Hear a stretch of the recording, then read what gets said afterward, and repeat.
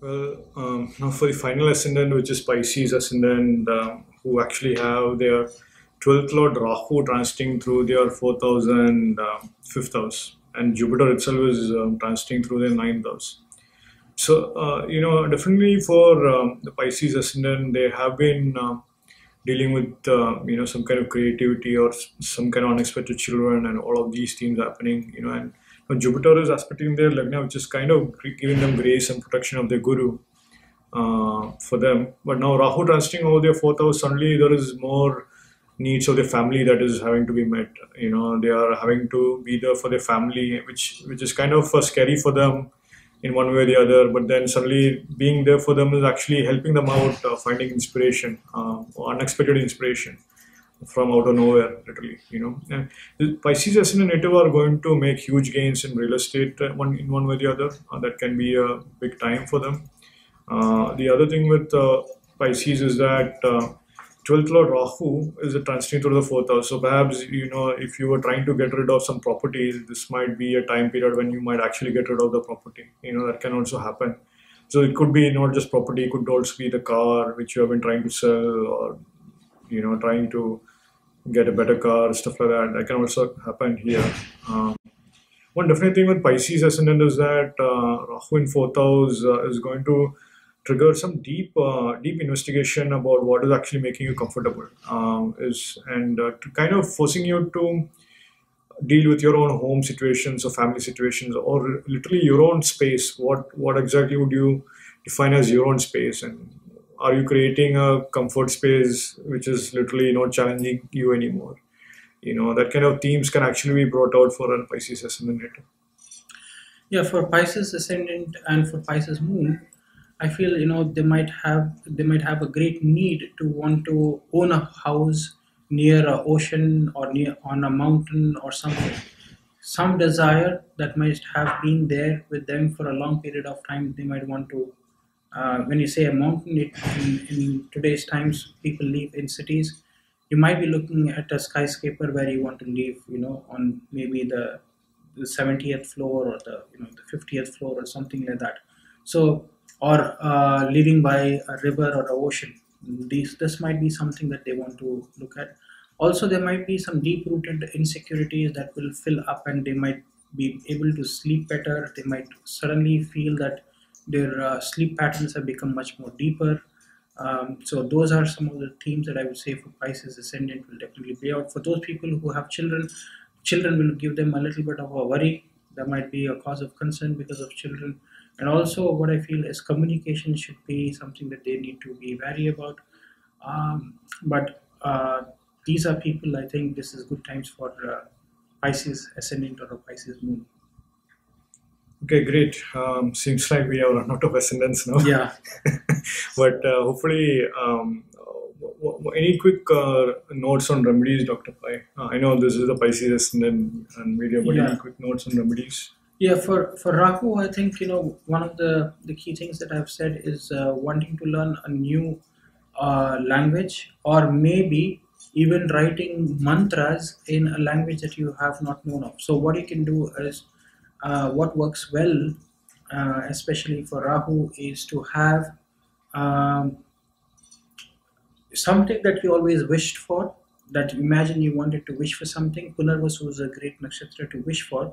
So whenever Rahu is going to transit, it's always good to keep um, you know short, what do you call those? You can keep cards or things. You can write your wish and put it in a basket. And whenever you feel like you should just go, all your wishes should go to a basket. You can have colorful posted cards where you can write your wish in a language that might you might not be aware of, or you might want to also try to write. If you're right-handed, try to write with your left hand. You want to draw something, try to do it with the opposite hand. So if you're right-handed, then I would say use your left hand to do some artwork or something that might be helpful.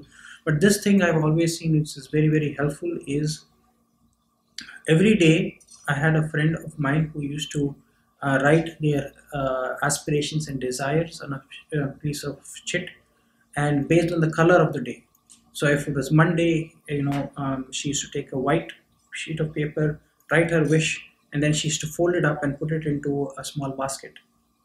Okay, like a bamboo basket or something. You can get a bamboo, a basket, small one, because bamboo is associated with Punarvasu. So you can write your wish and put it there, and then whenever you want to, you can just go from the whole box and you can remove one wish and then meditate on that wish. So that might be a good way to activate the Punarvasu. Punarvasu is going back again, which means you have this bamboo basket where you have all got these wishes being kept.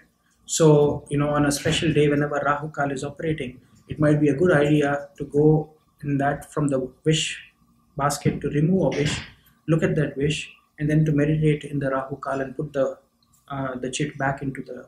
So if it is Tuesday, you would want to put a red chit, Wednesday green, and so on and so forth, the different colors of the day, and you can mix it up and then you can pick up a wish. And Rahu Kal would be a good time to actually meditate on those wishes. So you can have a wish which is maybe like a small short term, which is 3 months, then 6 months or 12 months, or maybe after 2 years, what do you want to achieve in life. But I think Rahu and Punarvasu is a great time to activate these sort of wishes. Couple of things I'll add is like definitely chanting the mantra Om in a repeated fashion. Yeah. Having Om in the background or listening to Om or chanting Om a lot is great for Punarvasu Nakshatra native, because Punarvasu Nakshatra is connected with Mother Atiti, who is like the Om mantra, who is added in front of all other mantras, who is giving the power for all other mantras. Definitely, I would say that if you have read an old inspiring book or an old spiritual book which you felt you were inspired by maybe 5 years ago, this might be a good time to reconnect with those. You are finding that is actually helping you out. Perhaps 10 years ago you were inspired by reading some Yogananda's book, say for instance, or some other guru's book. Now you pick the same book up right now and you're reading through it. Now suddenly you're finding greater inspiration. That can actually happen. This might be a great time to connect with your school teachers or people whom you consider as your gurus, and reconnecting with them and kind of simply expressing your gratitude for them for helping you reach where you are. That would definitely bring about the grace of Jupiter in a big way. Definitely any kind of service towards guru, definitely that's default, not definitely going to help out a lot no matter what can happen, especially the primary school teachers or the school teachers whom literally brought you up. That's what I would say. One great thing is also to reconnect with very old temples which you used to visit to. That's also the other thing which I can definitely recommend. Dr. Pai mentioned Naga temples. That's also great. Definitely one of the best things to do is like Rahu, any kind of Rahu kind of temple, which has got a Durga temple or Vishnu temples or Krishna temples. All these kind of temples are great. Definitely, but reconnecting with the old temples which you visited to, and suddenly you're finding newer inspiration, newer things to work on, really. Also, what I was thinking is this might be a good time to visit a specific temple called as Ananta Padmanabha temple, because that's connected to a lot of prosperity and wealth, and also Punarvasu. It's like Rahu when it's moving there. It's all of that wealth, because again Ananta Padmanabha temple is a specific to the Vishnu lying on the Ananta Shesha. So that's again the serpent, the head of the serpent. So that might be something that might be. Also, what I would say for this Rahu transit, reading specific chapters of Ramayana might also be very, very helpful. Yes. Because Punarvasu is associated with Lord Sri Ram and his birth, and the Yuddha Khanda, or whatever they call it, Kishkinda Khanda, when they're going looking, that might be certain things, Sundar Khand. These might be specific chapters that might be recommended in certain scriptures, and reading them might really bring in the benefit of Rahu. Yeah. On that note, just watch out for the repetitive thoughts that are going through your mind. Punarvasu natives have this tendency of repetitive thoughts, so just watch out for that. Just see it in beautiful and much better, healthier thoughts rather than the negative thoughts that are actually pulling you down, which definitely will play out for Punarvasu natives for sure. Right. Okay, so that was it on the remedies bit. So thank you very much, everybody, for joining us. You can also go to our app, which is Cosmic Insights. You'll have a lot of insights there on the upcoming transits. What are the festivals, the rituals that you can follow on a day-to-day basis. You can go to our blog as well, and there's a lot of information there. And also we'll be coming up with a few posts on these remedies that we talked about for whenever Rahu is going to transit into Punarvasu, what are those remedies that you can specifically do. So watch out for that article to come up on our blog Cosmic Insights, and please download our app. You'll also be able to see whenever key transits are happening, when would certain planets be in their Gandanta, or you can also look at certain key transits when they're going to retrograde, when they are stationary. So all these features are available in the Cosmic Insights app. So please don't forget to download the app. Also, for those people who are not very aligned to the advanced level of Jyotisha, they can also download our Align 27 app, which gives you a daily update on what are those things and how those transits every day can impact you and your lives. So definitely that would be much easier for those people to understand. Also the key timings when they need to do key decisions. So that's also embedded into the Align 27 app. So please go for